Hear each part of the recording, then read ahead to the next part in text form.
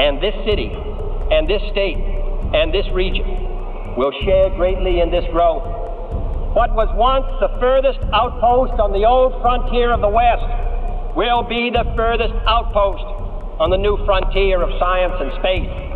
But this city of Houston, this state of Texas, this country of the United States was not built by those who waited and rested and wished to look behind them.